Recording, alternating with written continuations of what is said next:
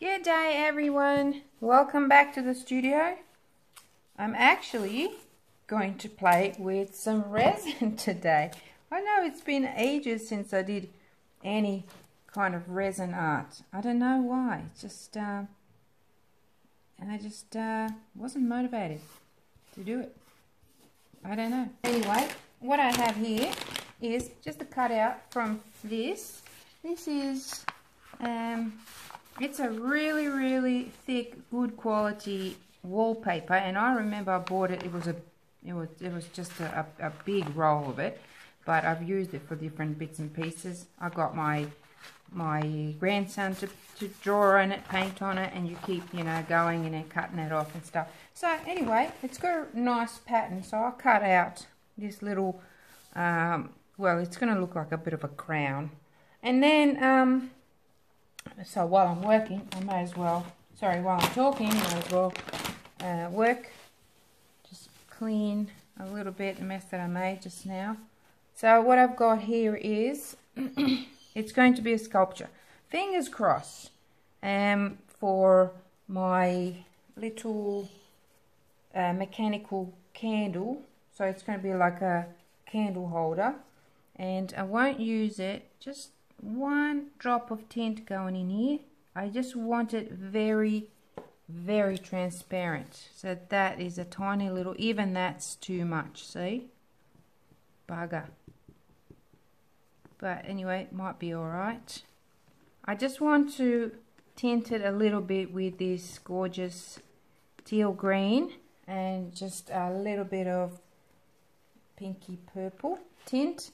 I'm going to try and put a tiny little bit on my stick here because I don't want it to be too dark. Actually, let's just go down here. That's one drop. Just got to play with it a little bit. I might actually just use this stick and just go dirty the stick a little bit with it. Oh, they are so pigmented. Look at that. That's stained. That is stained already. Just get bit by bit. I'm just doing it this way because I don't want it to be too dark. So my stick kind of soaked it. See, that's really pretty. Oh, but I will use most of it, I think. Sorry, got sidetracked. And the reason why I'm doing this is I have a bigger project in mind that I want to do. I actually want to make a pot for a pot sculpture out of this paper. I know, a bit ambitious. For my backyard, and I don't know how it's going to work, so that's why I'm playing with this and seeing if it's actually going to work or not. So here we go. Oh yeah, see, that's nice. I might actually do a little bit up top here. This is just tape. I'm just trying to keep it the ends kind of. Oh, I should do that. Anyway, let's go like that. The leaves, maybe I can do them in green. This will move. You know, I'm just playing with it just to see what's going to happen. And if it leaks onto my plastic, that's all good. Not worried at all. So this is the Platinum Super Coat. I absolutely love this. I probably should have used a thicker one, which is the art coat. It's a really nice resin, and the thick one it's perfect for doing things like this. But anyway, I didn't think it through. I thought, while I'm in the mood to do something, I may as well start. So see what happens. I'm going to put a little bit more, maybe do some more here of this color, and then just add some more of this, make it a bit darker since it's working for now. There we go. And I'm going to leave it a little bit unmixed. I don't mind that at all because it does, See that? It gives you some really nice, interesting effects there. That's gorgeous. I'm not going to be using any white at this stage, but you never know with me. I do change my mind. So I'll probably speed this process up so that, you know, it doesn't take forever. You can kind of see what I'm doing.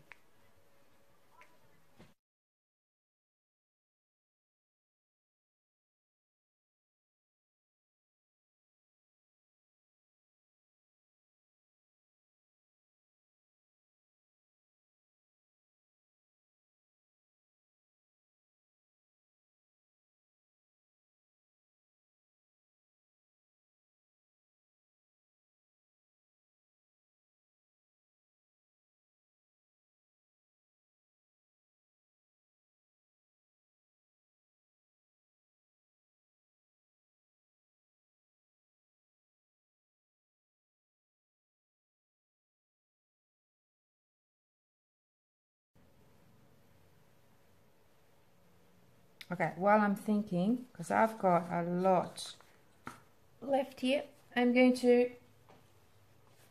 get my mold here. Where are you? I might have to move you over there and put my mold down here. You can see that, that's great. And I just want to clean that just a little bit, and then I'm just going to pour this resin straight in there and let it set. And once my skin here is ready to be, you know, manipulated into a shape, I'll pop it in here, and then I'll just mix up a small amount of resin and pour it in with the piece in it to just seal it in so it glues onto it.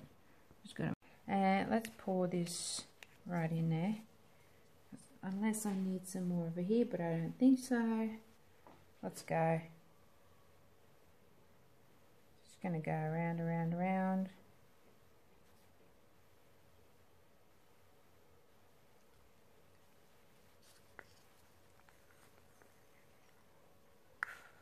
This resin is great for coasters because you can happily put your coffee cup on there.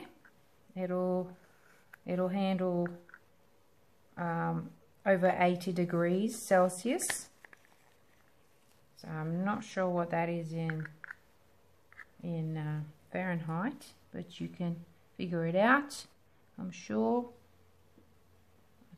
Give that a little bit of a swirl, and I will put a little bit of gold in there as well, just for the fun of it. Okay, let's see. Okay, so here's my molten gold. I've just dipped it in there. Well, I gave it a good stir because you have to with some of the metallics. And what I'm going to do is I'm just going to go and swirl it. And look at that. Doesn't that look amazing? Like, you won't be able to see the inside, but I just like to play, and I like to, wow, look at that. It's gone right down, and see there how it's mixing in with that blue tint. Look at that. Oh, I'm going to have to create something like this now.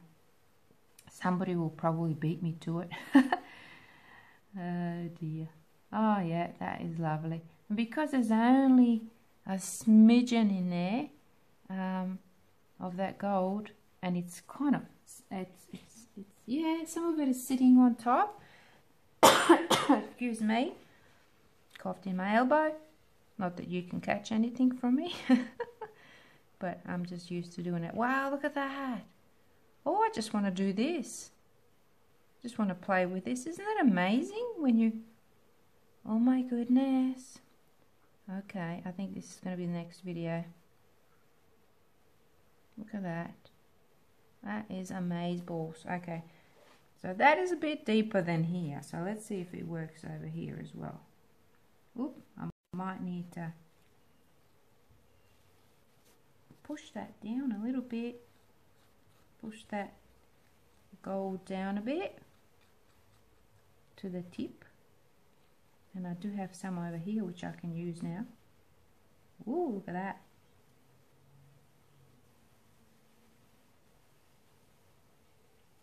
It's loving it. Gold. This molten gold just loves resin. I'm just going to make sure I use up all of that off there.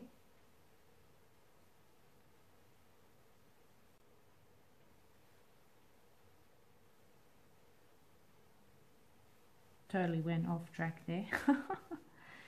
Oh dear. Anyway, let's go with it. Let's go here. I've got to go this way. As long as it kind of sinks inside that resin, it'll be fine. It'll set in with the, oh wow, that's gorgeous. Love that. It's looking pretty amazing. Now I want to get some nice cool things and pop in there, like some really nice gems. And I've got some little gold nuggets, but I think the gold nuggets are probably going to be a little bit too much. However, I do like my gems, all the colourful ones, all different. This is like a mix of different ones. So I might just, where to put them? I reckon they'll look nice even up here. Just go around and drop them wherever. As long as they're flattish. I'll rearrange them afterwards, and they'll stick to the resin that kind of poured out of my picture here. That's a bit big, but it doesn't matter. Let it sit there. Oh, I think you're just a bit too big. Sorry. Out you come. Let's just get it right. Not putting too many on the edge because that'll fold in. You've got to think about all these things. Right, so that's nice. So you can still sort of see underneath them, the transparent ones, that there is a design of like a crown there. Kind of, sort of.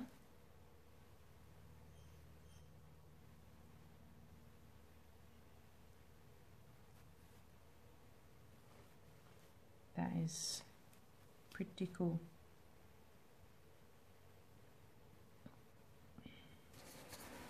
And I do have some of these beautiful diamantes, which my friend Laura gave me when she was here, and they they'll stick on the back, but I'll wait for this to set a little bit before I go around and do that.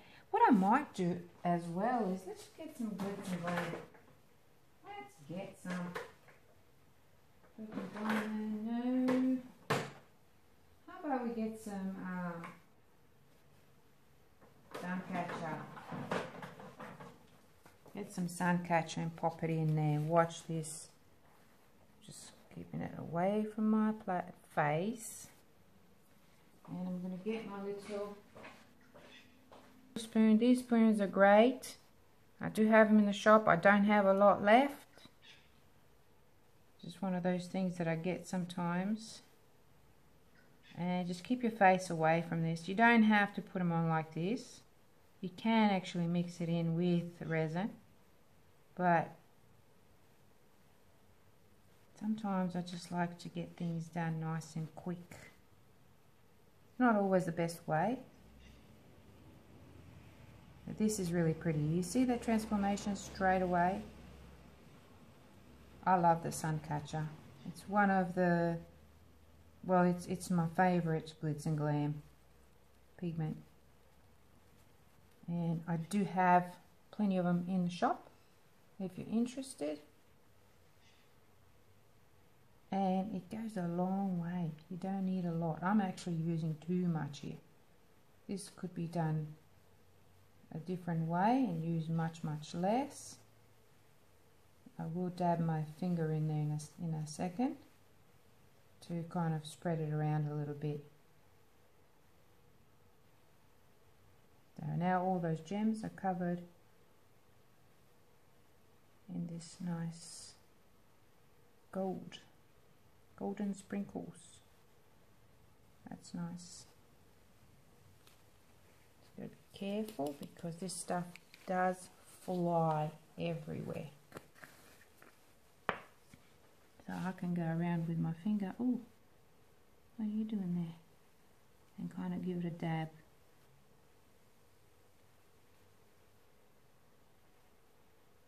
Spread it around a bit.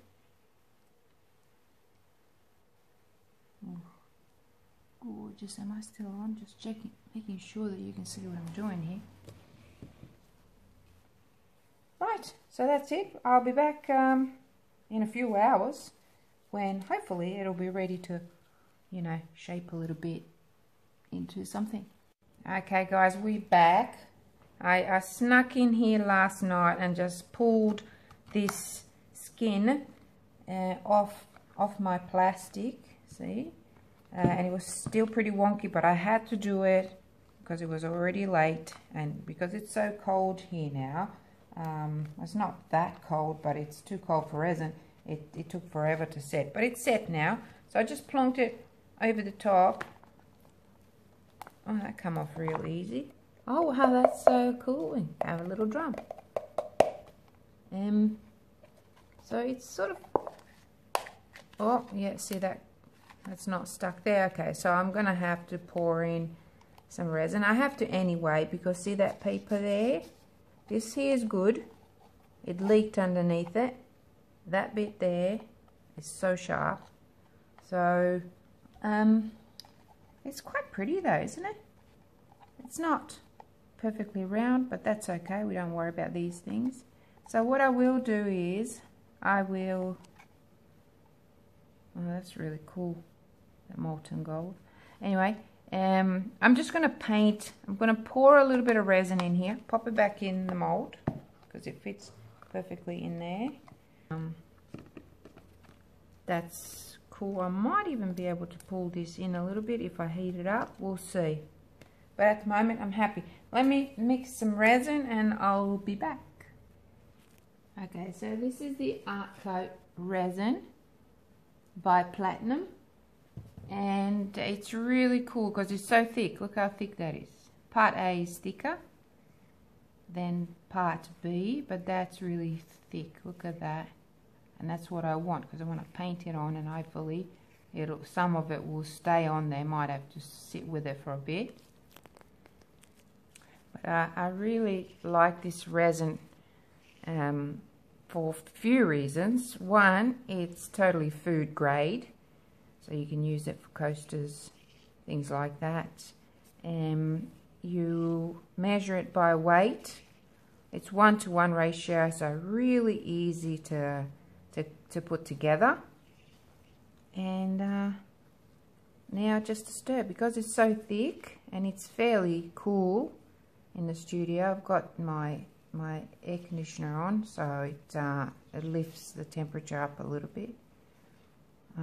So I'm just going to be stirring this until it's all combined. It's only a small amount, so it shouldn't take too long to get it all combined properly.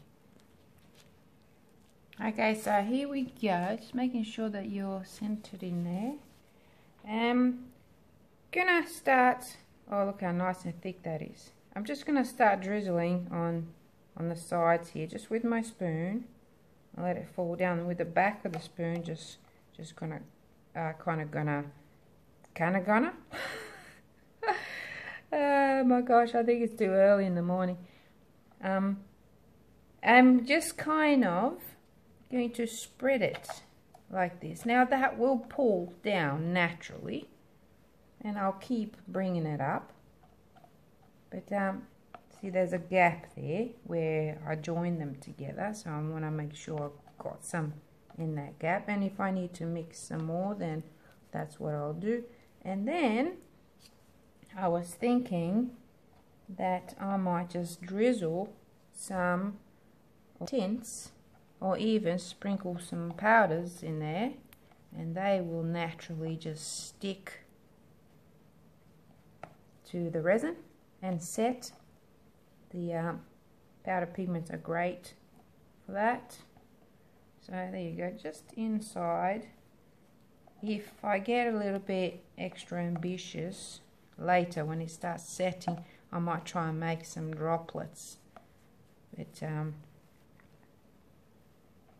don't really need to. So I'm just making sure I put my head in there so I can see if I've missed any spots, and yes, I have. So anyway, that's all that I have there, and I might spread it in the bottom as well. You don't need a lot for this.